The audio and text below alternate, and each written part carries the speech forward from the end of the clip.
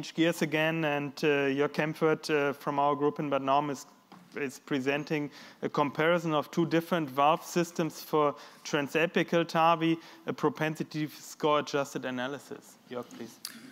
Thanks, Thomas. Ladies and gentlemen, it's my privilege to share with you our analysis comparing two different TAVI prostheses. Just waiting for the slides.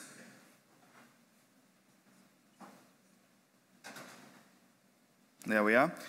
So what we did is a head-to-head comparison of the Edwards SAPIEN XT to the newly approved Symetis Accurate valve.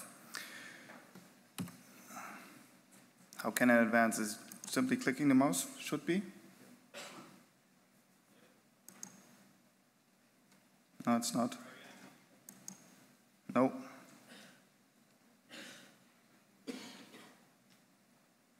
Okay, so we are all aware of today that TAVI is basically an accepted treatment option for the high-risk patients.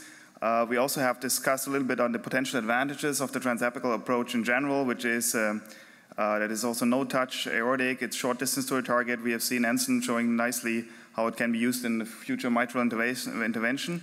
And actually, this access allows for larger sheaths, which makes it quite versatile. So we have seen very early in the TAVI development, new concept facilitated by that larger sheets. So as only one prosthesis was available for years, which was the SAPIEN for transapical, in Europe 3 different options became available just recently, which is the Symetis Accurate, Engager, and the JenaValve, and I would like to focus now on the Accurate. So we all know that there's a solid body of evidence regarding the Edwards SAPIEN prosthesis. We have now some real-world data from the Symetis Accurate based on the recently finished SAVI registry. However, there's no data on head-to-head comparison, which is the aim of our study here. So to compare our clinical experience with the two devices, of course, we need to adjust for potential confounders, and we did it by means of propensity score matching. Overall, 310 patients were included. They either were treated with a SAPIEN prosthesis 60% or the Accurate valve with 40%.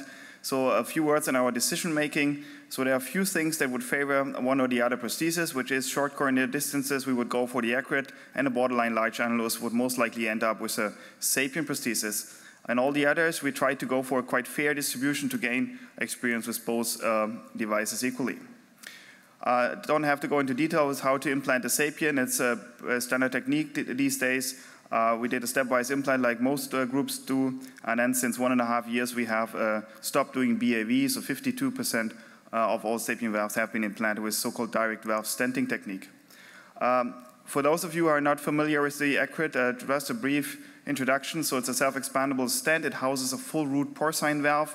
There are these so-called stabilization arches in the upper crown, which allows you to go for quite unique two-step implantation technique, and it is available in 3 different sizes. So the upper limit you can go in regard to annular dimension is 27. Just a brief case to show you the implantation technique. So this is a rather small root here. You can see the partial unsheathing on the left side. At this stage, the upper crown is still above the native leaflets, and then you gradually can pull in the device into the aortic annulus, thereby compressing the tissue at the annular level and also dragging the calcifications away from the coronary arteries. So regarding our propensity score matching, we of course included the typical clinical variables, altogether 29, but also we tried to make sure that we have anatomical factors considered as well, which means the CT-derived calcium score, the Exon score, as well as the CT-derived annulus diameter.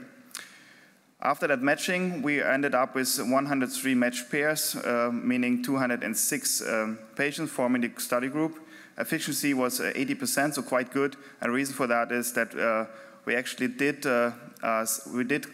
quite fair distribution of these two valves. You see the huge overlap of these patients. So basically, we're very similar in regard to their baseline profile. So this facilitated a good propensity score matching.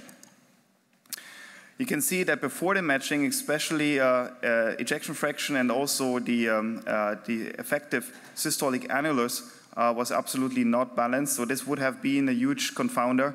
And then after the matching, which is then represented by the green dots here, there were overall almost no differences left. So this tells you that the propensity score matching worked pretty well. Let's have a look on some key baseline variables. You can see here the age 83, SDS score 8. The annulus, as mentioned, now is completely balanced. It's 24 roughly, and also the Agassiz score indicating the severity of the aortic valve calcification shows no statistical significant difference. So we can basically conclude from that we now have two comparable groups. Let's look at the outcome. So out of these 206 patients, we have defined some primary endpoints, which is the angiographic paravalvular leak. That was defined anything that was more than 1+. It was close to 8% in both group, no difference there. And then if you look at the echo discharge, you can see that either echo failed to detect or these paravalvular leaks truly improved. It's a matter of another discussion, I think, and this came down to roughly 3%. There was absolutely no difference between the groups. Short comment on the pacemaker. So it looks like there's a higher pacemaker rate in the self-expandable group, 10.7 versus 3.9. However, it failed to reach statistical significance. And the other way around, seems to be slightly higher numbers here for neurological events in the sapien group versus the self-expandable. However, also this difference failed to reach significant levels. However, there was a slightly higher gradient visible with the full porcine root prosthesis as expected. However, I think it's from a clinical point of view not relevant. And as expected, redilatation, so post-ballooning, was significantly higher with 40% in the self-expandable group. Looking at the secondary endpoints, ejection fraction and fluid times as a surrogate parameter for the complexity of the implantation itself showed absolutely no difference, as nor did contrast requirement. 2% of patients required a rescue valve-in-valve, and there were one case in each group where annular rupture occurred after post-ballooning required conversion. If you now have a look on the Kaplan-Meier curves, you can see that the 1-year survival is pretty similar, around 80%, and there's absolutely no difference as the log rank is 0.4. So we can conclude that despite the typical limitation of this single-center non-randomized trial, we try to do our very best to minimize all the potential bias. And based on this matching, we can say that both devices have demonstrated excellent functional outcome without any meaningful differences. In the self-expandable group, as expected, there was a necessity higher to go for post-dilatation. And the 1-year results are quite favorable if you compare that to the outcome that we see in typical European registry data with both devices. So I think the future task will be to learn how to tailor the device selection to the individual anatomy of each patient. Thank you for your attention. Great presentation. This is open now for discussion. So, Jorg, I have a question for you. You know, I know that there's not statistically significant, but when you do look at a stroke rate of 3.9 versus 10.7, to me, clinically, that's significant. Just like your gradients aren't very different. They're statistically different, but not really clinically different, right? So on the stroke rates, are those the patients that had BAVs or no BAVs? Did you see? I know the next presentation is going to talk about no BAV plus BAV, but for this presentation, does that make a difference in your mind? Does that account for the differences in stroke rate in this study? So actually, the stroke rate was lower in the self-expandable group, right? Right. So this was something that was actually unexpected, because with the accurate prosthesis, you always need to pre-balloon. You had 40% of post-ballooning. Also, you could argue that implantation itself and also the stabilization arches and all these things might contribute to a higher stroke rate, but actually we've seen the exact opposite. So I think it's just it's just by chance. It's just the numbers, and it's statistically not significant. So I don't think that there's a true reason behind it. And as far as your pacemaker rate, again, it seems like to me that somewhere the self-expanding area is going to hover somewhere between 10 to 15, 10 to 25%. Is that? Do we just need to say that we're okay with that because there's not that much of a PV leak rate difference, right? Yes. It was a 2.5, 3.5%, so not that much of a PV leak. Do we just need to accept the idea that we're going to have a higher pacemaker rate with nitinol-based technology, and that's just where it's going to end up, somewhere between 10 to 15%? We are aware of the Sapiens 3 results that also showed higher pacemaker rates, around 13%. We have to say that our experience is even higher.